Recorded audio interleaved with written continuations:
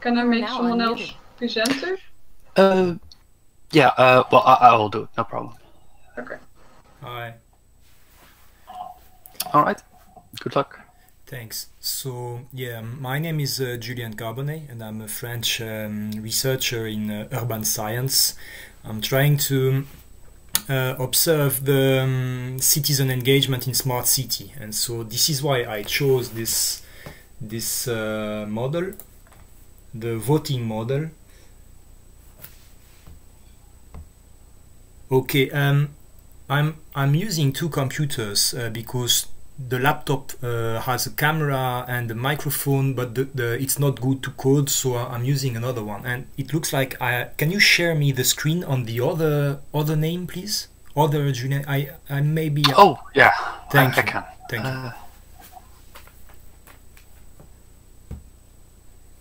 Great, perfect. So share, yes. You can see my screen, right? So yes, that's the voting model, and so this model can represent different kinds of real life situation. When you start, you can see that you have different cells, green and blue cells, which can represent a population divided between two opinions. It can be like if you are for or against one proposition, or for example if you are a Mac or Windows user or anything else like that. And all agents in the model update their opinion at the same time, and the whole cell is surrounded by 8 neighbors. It's what we call a Moore neighboring.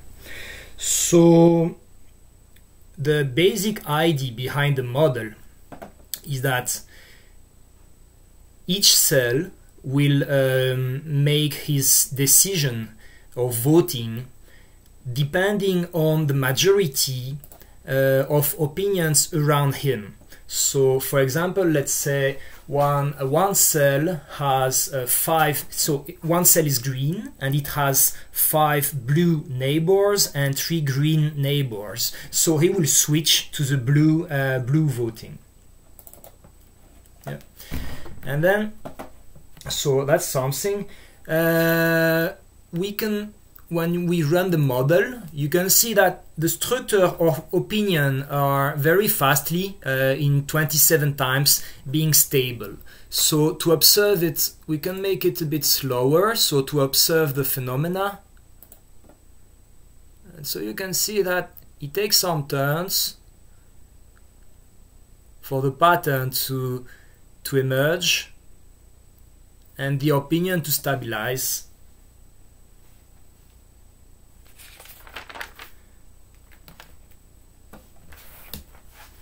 So there is something interesting as well to know, is that when there is an equality with these parameters, when there is an equality in your neighboring votes, it means around you you have 4 blue and 4 green. So at that moment you just don't change your opinion anymore. Yeah, and this is what allows this kind of stability. There is a moment where either you have either you have a majority of opinion in your surrounding, and so you stuck to the majority, or either you don't have any majority and so you stuck to your previous state. Yeah? And if we change exactly this kind of parameter here, change vote if tied, so we will put an on here, and what will happen at that moment is that when you have the same number of neighbors that are blue or green, let's say 4 and 4, so at that moment you will change your opinion. And let's see what happens. I will make it a bit faster. So you see on the borders are not really like stabilizing themselves. Let's say if we accelerate the process, you will see it's never stabilizing. It stays in a constant vibrating position. So we can see the clusters. So the structure of opinions are here, they are stable. But then at the border, there is a vibration that shows that the bordering agents are constantly changing their opinion, and it never stops. It can run like that, infinitely. Yeah. We'll stop it here. Then we can try something else. A setup. Yeah, something I didn't told you. When you run a setup, you have a randomly distributed number of blue and green. So this is typically like what happens in real life. And then when you run the model, yeah, each time you run it, the structures of opinion are distributed differently. Yeah, so we cannot predict from the initial states what will be the final position of any cell, right? And so here we will play with some other parameter. It's called award close calls to loser. It means that you will systematically choose the position of the minority in your surrounding. So let's say when you will have 5 blue neighbors and 3 green neighbors, so you will turn green because you always take the position of the minority around you. And so let's see what gives this state. Yeah. So you see what happens? Basically, yeah, clusters are emerging. The borders keep changing. It never stops changing. But somehow, with time, the clusters are becoming bigger and bigger. It means like people look to, yeah, being closer of their... it's interesting. I haven't seen that before. It looks like the blue is taking the whole world. And this is probably what will happen if we go faster. Yeah, amazing. So you see here you have the number of blue patches and the green patches. It used to be balanced at the beginning, but now it looks like when the majority, yeah, when the majority is taken by one color, probably it's not possible for the minority to get back to an initial state. So let's stop it here. It's interesting. We can check here the shape of smaller clusters. Okay, but this is not exactly what I wanted to show, so maybe we'll start again. We can control here that we have similar numbers of blue and green, and so we will run the model like that.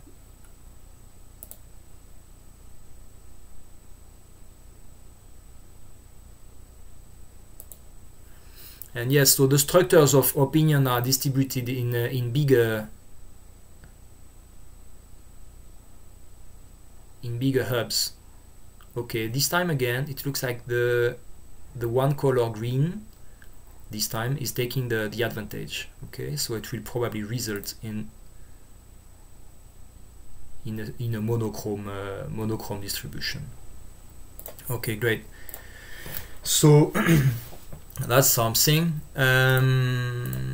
Let's get back to the initial states.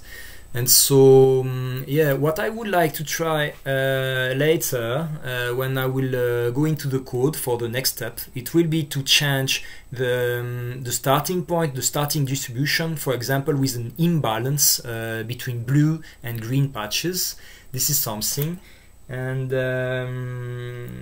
also, I wanted to show you something else. It was about...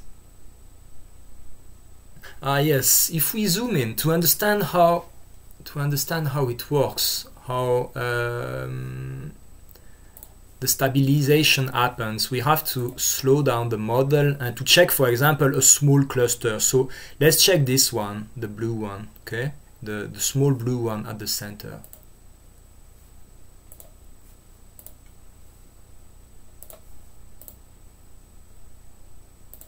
Why isn't it running? Okay.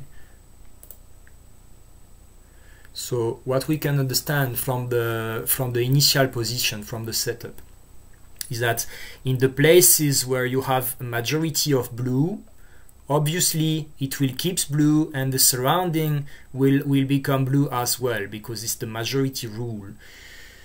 But so, yeah, even if we can predict what will be the color of a local position like that, we cannot really predict what will be the final position of most structures. Okay. So yeah, I guess that's more or less what I wanted to tell you about this model. I'm up for questions if you have anything to ask.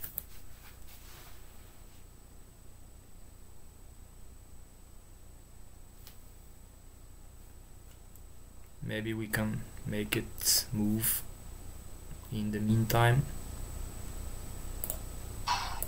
Okay, well, it seems like there are no questions. It's a very interesting model that actually shows quite some interesting patterns that ABM can show. So you talked about extending the model. Exactly, what were your ideas about that? So there are two things that I would like to try. They are typical issues in democratic regimes. They are called, you have the Condorcet paradox, and you have the tyranny of the majority. And so those two very old political concepts. The first one comes from the late 18th century. It's the Marquis of Condorcet which understand this. And so it's called the Condorcet paradox because he said that in democratic regimes, even if the population has the choice, it will always result in the same the system will always bring the same results. So sometimes left, sometimes right, sometimes left, sometimes right, but there is a circular repetition of opinions, which makes like the population could theoretically change the whole game, but the game is not changing that much. And so this is interesting in the time where we are trying to innovate in society, to produce to break some rules, to make it better, to improve the political games, etc. But we are sometimes we have this feeling that we are stuck in this position of paradox where we have the choice, but the choices are always the same. Yeah. And so this is something, and there is another famous thing called the tyranny of the majority. And the tyranny of the majority says that basically it's always the same people that are a bit marginal in the voting position or in their ideas or opinions, and so it's always the same people that are not represented in the majority. And so it results in a problem of radicalization of such voters. So yeah, there is a moment where if you think something and you are really convinced that you are true, you are right in your choices, but somehow the democracy never allows you to try your ideas. There is a moment where you say, okay, I don't trust them anymore, I don't need them, I will do my thing by my stuff, by my own. Yeah. So that's another issue in democratic regimes, which we call the tyranny of the majority, because it's always the same majorities that decide for the same minorities somehow. And yeah, I will try to go in the code in order to check some things like that. Yeah. Okay, thank you. I think there's a question in the chat as well. Yeah, I can check it. Is it possible to have more than 2 groups? Very good suggestion. I haven't tried yet, but as soon as I will go in the code, I will definitely try to simulate different groups, and let's see what happens. All right, I actually had one more question, just more in general about the model, because it stops at a certain amount of ticks, but that is random, of course. It depends on the environment. But what is exactly the reason why it stops? Is it because it reaches a steady state, or? Yes, so there are two positions. In the most simple model, it stops because it's stable. So it means like everything is balanced, and the borders are created, and people respect the majority rule in their voting. And then when you go on, so we've seen that there are ways to make the system unstable, constant unstable. So somehow we can say that this second state is stable, but it's vibrant. So it's a sort of unbalanced stability. Yeah. And if we go to the other one, it looks like the stability goes when all the screen turns either blue or green. So at that moment the system will stop because everyone is just on the same opinion. So these are the all right, thank you. differences. You're welcome.